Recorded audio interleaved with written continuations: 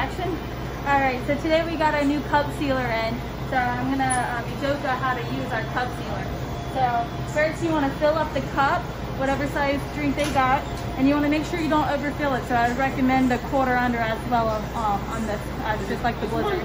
After that, underneath right here is going to be where you see like the cup sealing is. So you just get the cup, place it up here and press up. You have the Seal Complete taskbar that's going to show the progress on how far it's going to be till it's completed. Then it's going to beep. After that, it's completely sealed. You could flip it, you could pop the straw in, and it'll be ready to go. Now that I explain it, I'm going to show you how it's done real quick. So, some ice. I'm just going to do water. Fill her up. I kind of left a little lip right there. Go underneath it, find where it's at and press up.